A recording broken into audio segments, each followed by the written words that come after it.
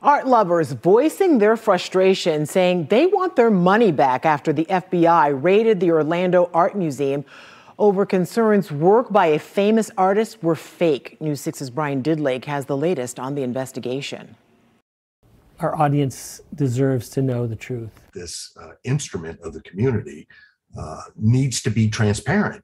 County, city, and art community leaders demanding answers from the Orlando Museum of Art. An announcement going out saying Aaron DeGroff is no longer its CEO and director. It wasn't clarified if DeGroff was fired or resigned. This comes as the Federal Bureau of Investigation raided the museum's Heroes and Monsters exhibit this past week. 25 pieces of art claiming to be painted by Jean-Michele Basquiat. They removed these pictures because it appears they are fake. They want to remove them from the marketplace so that no one attempts to sell these pictures down the road. Chad Scott, a veteran arts contributor writing for Forbes, was there opening night. The event drawing thousands to see work advertised to be a rare find. He is the most influential artist this country has ever produced. At auction, his paintings can sell for in excess of $100 million. FBI reports say they've been looking into the Basquiat paintings since 2012 after they were discovered in LA.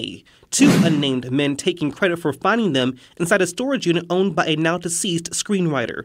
Before his death, the storage unit's owner signed documents from investigators saying he never owned or heard of the paintings. After that, the paintings were auctioned off. Documents still unclear when exactly they made their way to DeGroff. However, investigators did note an email exchange between DeGroff and an expert hired to write an authentication certificate. In it, she asks DeGroff her name be excluded. DeGroff, in a reply, said, "You want us to put out there you got 60 grand to write this?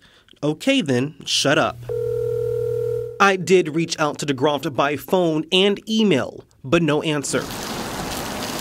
Several community leaders tell me the museum going forward needs to act fast. Some people are even starting to ask for their tickets to be reimbursed for the opening, you know?